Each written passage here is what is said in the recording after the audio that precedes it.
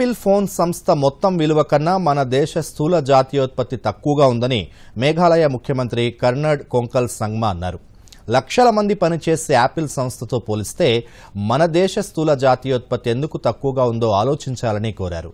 మేడ్చల్ మల్కాజ్గిరి జిల్లా అల్వాల్లోని Loyola academy degree PG కాలేజీల వార్షికోత్సవ వేడుకలకు ఆయన ముఖ్య అతిథిగా హాజరయ్యారు.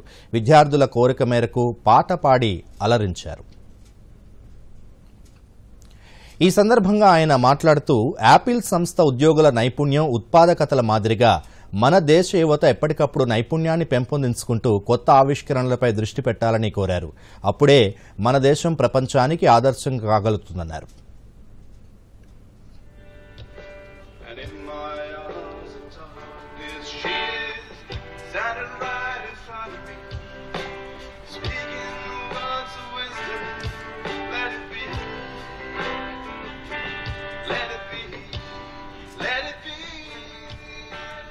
Our youth is our greatest constructive force, and if put in the wrong channel, it is the greatest destructive force also.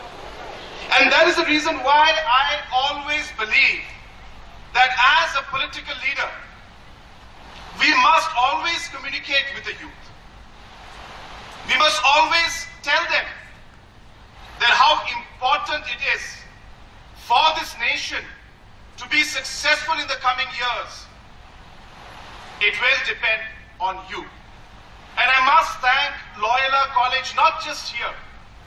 The Jesuits are doing a great job in shaping the youth of our nation. I was sitting this morning with another young, very, very dynamic leader, none other than the Industries Minister of your state, Shri KTR Garuji, this morning, and we were having breakfast together,